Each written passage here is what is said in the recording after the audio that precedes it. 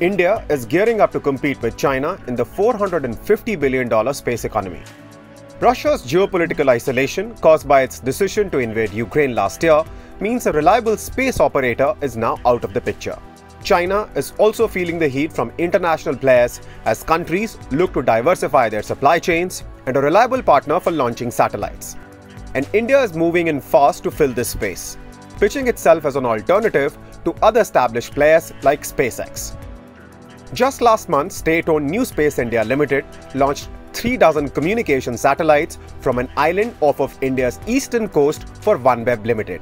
OneWeb Limited's plans to use the Baikonur spaceport located in Kazakhstan, operated by the Russian space agency Roscosmos, to launch its satellites over the possible military use of OneWeb satellites, ran aground.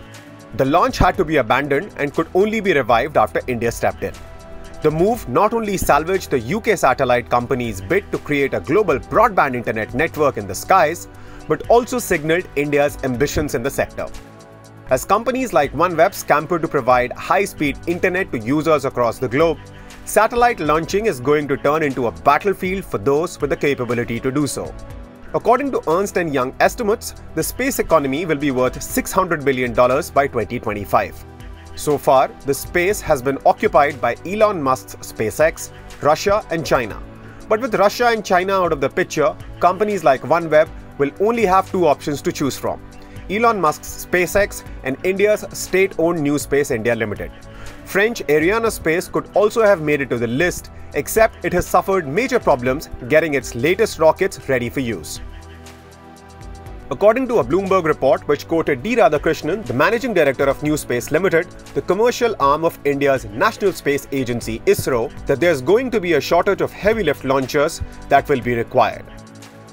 Given India's past record of several successful launches at reasonable cost, New Space could give India the edge over other players in the market. To be able to cater to the expected increase in demand, New Space is ramping up production of India's largest domestically developed rocket, LVM-3. So far, New Space has provided satellite launch services to 52 international clients. Recent policy changes made by the Modi government that include opening up the space sector for private players mean that startups can now access ISRO facilities, including launch pads and laboratories. According to a Bloomberg report, the value of India's satellite launch services could double to $1 billion by 2025. However, India still has some distance to cover in its competition with China, which owns 13.6% of all Earth-orbiting satellites, compared to just 2.3% owned by India. According to Global Times, the CCP mouthpiece, China conducted a total of 64 launches last year, out of which 6 were conducted by a private sector startup, Galaxy Space. If India is to capture this space and emerge as a reliable partner for international clients, India will have to address some of the issues that have plagued its space operations in the past. For instance, 70% success rate in recent years compared to 90% success rates of US, Europe, Russia and China. When it comes to cost, however, India is head and shoulders below the rest. India's 2013 orbiter to Mars cost just 1/10 of NASA's launch the same year. It is this advantage coupled with better reliability that India needs to build upon.